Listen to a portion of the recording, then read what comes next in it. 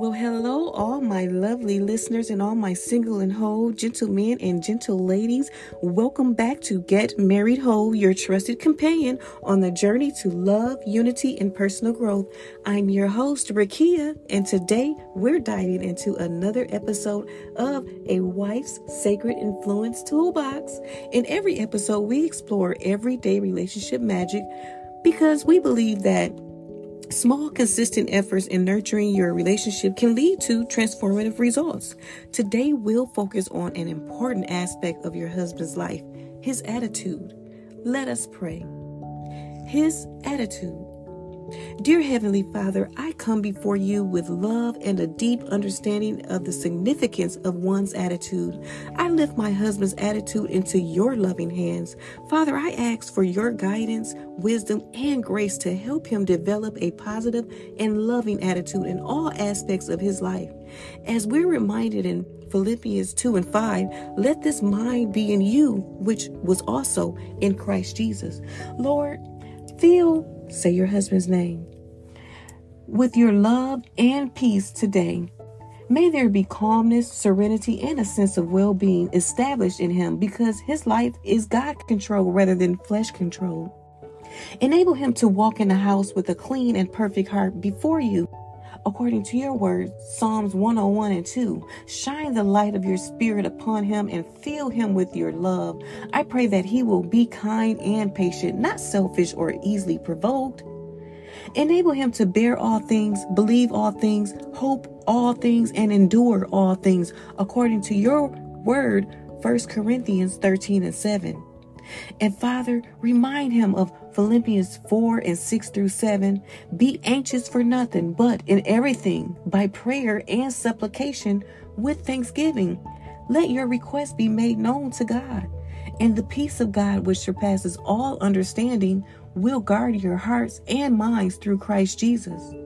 And Lord, I pray that my husband will have a heart of thanksgiving. May he not be broken in spirit because of sorrow, according to your words, Proverbs 15:13.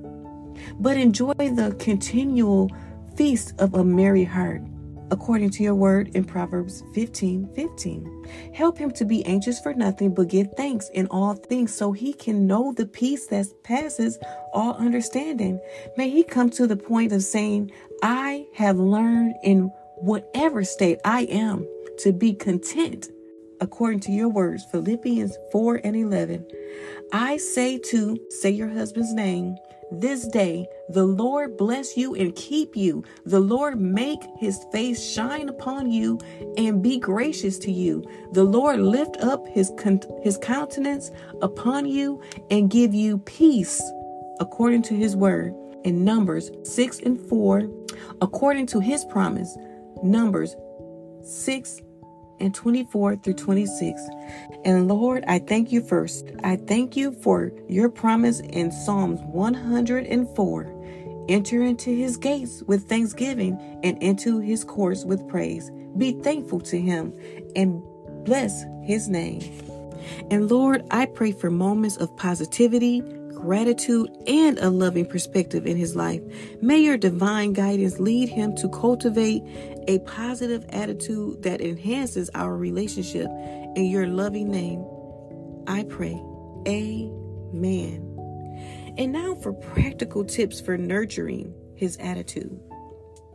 Prioritize open and affirming communication about attitudes and outlooks, as Proverbs 15:1 advises. A gentle answer turns away wrath, but a harsh word stirs up anger. Be a source of encouragement and positivity, uplifting his spirit in challenging times. In alignment with Proverbs 12:25, anxiety weighs down the heart, but a kind word cheers it up. Encourage personal reflection and gratitude, emphasizing the importance of thankfulness. Following Colossians 3:15, let the peace of Christ rule in your hearts, since as members of one body, you were called to peace, and be thankful. Embrace a shared commitment to a loving and positive atmosphere in your relationship. Living out 1 Thessalonians 5:11, therefore, encourage one another and build each other up, just as in fact you are doing. Celebrate moments of positivity and a loving attitude, reaffirming your mutual commitment to nurturing a loving atmosphere in your relationship. And I want to empower you with a bonus for daily practical tips for praying for a God-honoring attitude in your home. Because remember, we're not trying to change our husband. We are being a sacred influence. And remember, the biggest change we can always make is ourselves. So let's explore practical tips for how to understand your power and identity in God and how to pray for a God-honoring attitude in your home. Morning prayer. Begin each day with a prayer to seek God's guidance and strength in fostering a positive attitude in your home. Ask for wisdom to lead with love and grace. Gratitude journal. Maintain a gratitude journal to reflect on the blessings in your family life. Thank God for your spouse, children, and opportunities to make a difference within your home.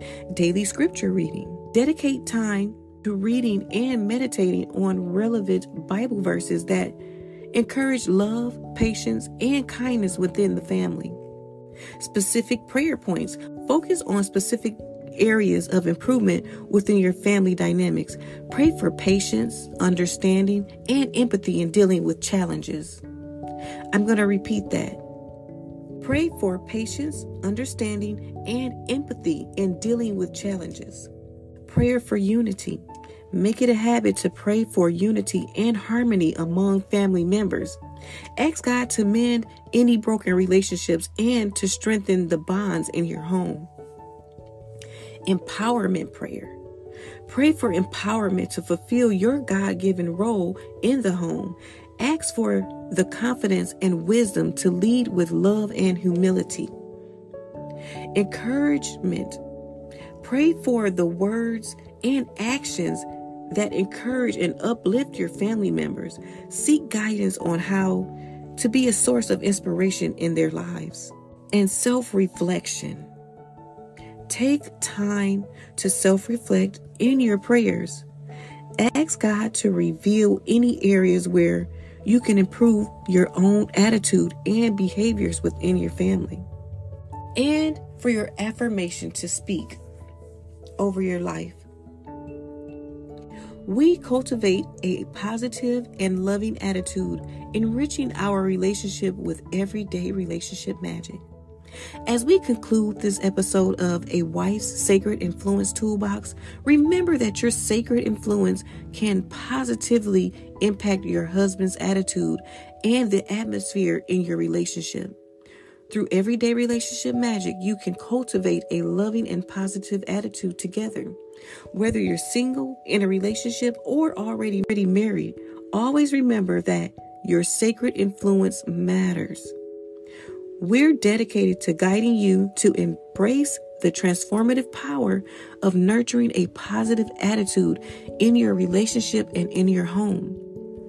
In our upcoming episodes, we'll continue exploring various aspects of your husband's life, including his priorities, his fatherhood, his work, and many more. Stay tuned for a wide range of topics that aim to enhance your relationship. If you found this episode inspiring, please consider leaving a 5-star review and sharing your insight. Your feedback helps us reach more listeners and build stronger communities. Stay connected with Get Married Whole on social media. Find us on Facebook, TikTok, Instagram, Twitter, and explore visual content on our YouTube channel by searching for @GetMarriedWhole. You're going to use that little @ sign, Get Married Whole. If you have questions or topics you'd like us to explore, or if you're interested in our coaching program to enhance your journey, don't hesitate to reach out.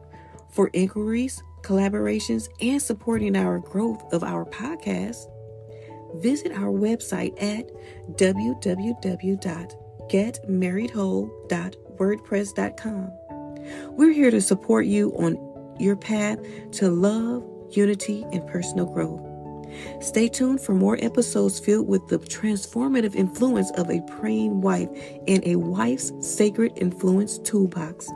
Until next time, remember your sacred influence can cultivate a loving, positive attitude in your relationship, enriching with everyday relationship magic. Stay blessed, stay committed, stay whole, and remember, you are special, unique, and wonderfully made. And above all, you are the apple of God's eye. He's got you on his mind. There is great love for you here. We are complete.